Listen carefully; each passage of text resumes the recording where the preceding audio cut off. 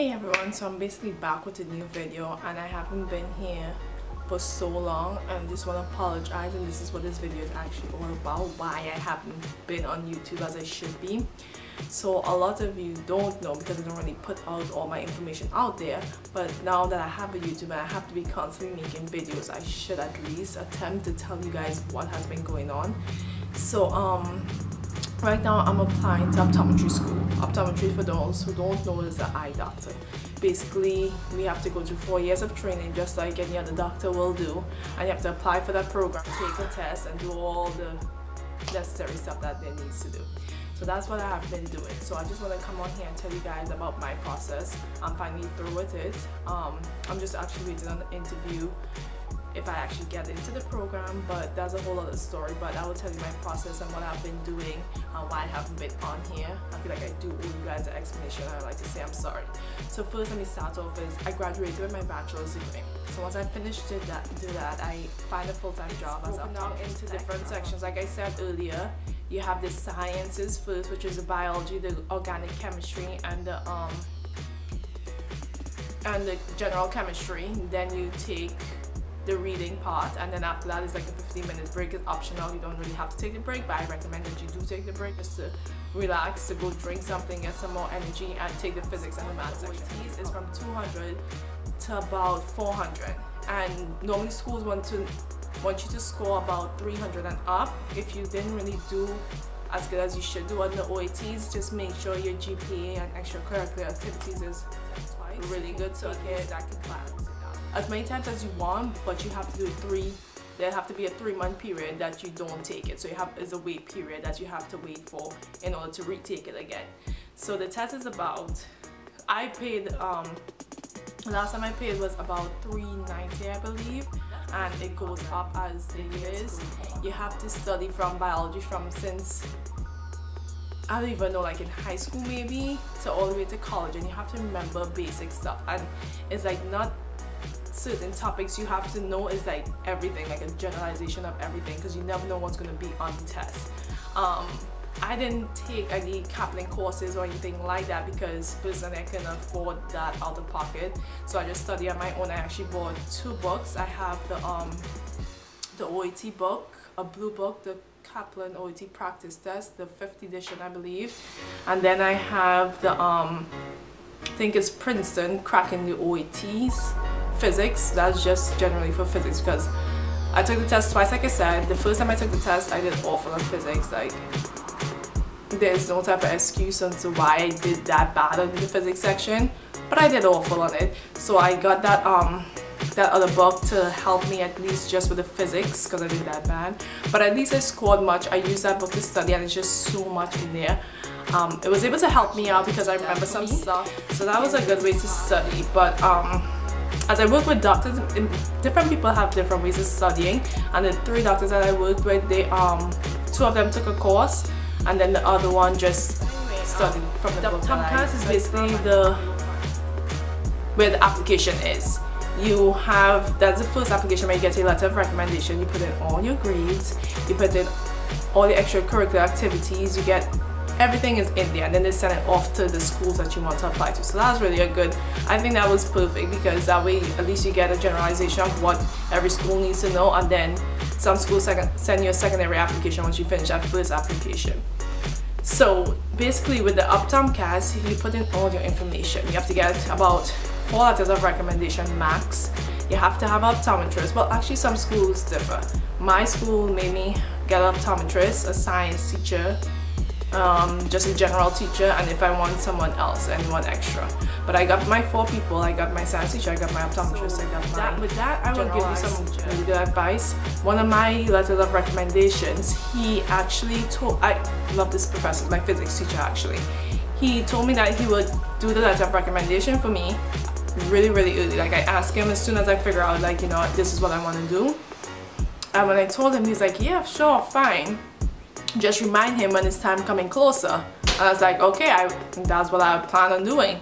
So time came for the application process. Opens July the 1st. I'm so sorry, I'm like all over the place. I'm just trying to give you my story, but it's just like bits and pieces all over. I'll try to organize this video as much as I can. But he responded and said, yes, I will get it done to you as soon as possible. So, as soon as possible, I was like, as soon as possible, I was thinking maybe in a week or two. In a week or two, I haven't seen the letter of recommendation. They send you an email telling you that they have received it. So I hadn't received it. It's been past, it was about, I'll say 2 months, and I hadn't received it. And I was starting to panic. Like, all my other stuff was in, and I was just waiting on this letter of recommendation. And it was like, I stalked him on Facebook, I emailed him, I called him, no response.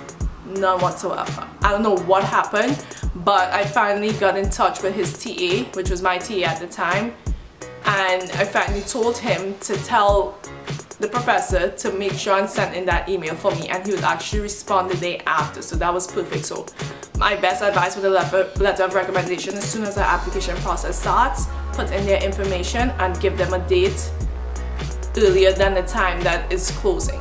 So give them at least like 3 months or so to send in that letter of recommendation, or maybe 2, I suggest 2.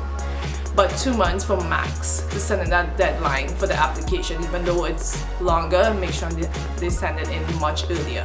Make sure and get as much social media as you can, stalk them. That's my best advice. I got my transcripts in. Your transcripts have to be from all schools that you take. Even if you took one course there, you need to make sure and send it into OptomCAS. That takes about 2 weeks, like I said, so make sure, and that's the second thing you should do when you fill out your OptomCAS. Make sure and have that down. Also, if you join organizations, all those organizations, every single event that you went to, that you volunteered to, that you can contribute to in some type of way, write that down, write down the dates, because they do ask you for your supervisors and some information and address about them. Personally, you don't have to do that part. I didn't do that part for some of them because, I mean, I did Clean the World, and it's like a huge organization, so I couldn't really get a supervisor's name. I couldn't remember the lady that was there that day, so I just put on that address. I mean, when you put Clean the World, a lot of people know where that is, but just put that, at least the address. As well, they want to know everything about you. They want to know, basically. So make sure document every single thing about your life. Long time, especially if you already finished your bachelor's degree and you have all these classes lined up. Like, you have to make sure and get everything typed in manually. And then once this transcript is sent to them, they verify it to make sure that it's accurate. So don't even lie, don't even try to lie on that, because they're gonna catch you, and then you have to do the whole process over again, and it's gonna take much long. So with that essay, just tells you why you're interested in school, what is your goal, and I should have said this from the beginning. Make sure and send in your application as early as possible. Now, schools always say the same thing, send it as early as possible. I thought I sent it in early as possible. It takes about a month in order for it to reach to the school that you wanted to go to. I didn't know that. I literally thought once you sent it in, once you pay your fee, it was automatically sent to the school right away. No, it takes a month for them to verify everything, for them to check your grades. Even though they tell you they receive your transcripts, they don't look at it until you pay. I did not know that, and I want y'all to know that, so by the time y'all are actually applying and ready to send in your application, make sure and do it the same month, like July the 1st, and sometime in July, so at least they can get it in August, and then you can get your secondary applications. Do whatever you have to do, send that back in the OptomCAS. Once that is sent in, it is sent in. Like, all the extra information that you added to the OptomCAS, like as far as your activities, they're not gonna see that, to be honest. They're really not, unless you tell the email the school themselves and tell them, hey, contributions could you make to this school? Like, why would I want to let you into my school? What makes you stand out, type of thing. So think about all those questions in advance, so by the time you're ready to write your letter, it won't be that long, it won't be that strenuous. Make sure and have people read over your paper as well, because sometimes you could want something to come out one way, and you thinking, because you know this is the way I want it, this is the way they will perceive it, and that's not true. Make sure and get someone else to proofread it and basically tell you what they think of the letter and what was the point that you was trying to get across, because that really helps. Because sometimes in your mind you think that this is perfect, this is exactly what I want them to know about me, but when somebody else read it who don't really know you, read that information, and it's like it came off a different way. So you have to be really careful with those letters. Now, the questions that I didn't answer or that you wasn't too sure about what in heaven's name I'm talking about, just ask me, just comment below. I will respond as soon as possible, because I mean, if you want all the help you can get and stuff. So that's my process right now, that's where I am right now. All my information has been sent in. You have a better chance of getting in when schools see you get your application done really early. They want to interview you, they want to see your personality. And if you get in early, like if you get an interview early, they have less people to compare you to, because normally people take a while after to apply and to actually get their applications in. So the earlier is better, because they want to fill their seats in their school. If their seats isn't filled, then they don't really have a school, they don't really have a class to teach. So they want students to be able to sit in their seats and be like, yeah, okay, I choose your school. So the earlier it is, the earlier they see you, the earlier they want you, the less people they could compare you to. Take my advice. Don't do exactly what I did, but take my advice, because at least I know the process. I went through the process. I'm going through the process right now. So this is like the best time to actually explain to you guys what is going on, what you should do. Like I said, I'm so sorry for being so delayed on my channel. Like I was watching my channel and I have like one video each month, which is so bad. Anyway, but I'm trying to get all as much videos as I can now. Thank you for waiting on me for my videos. I love you guys and I appreciate you guys.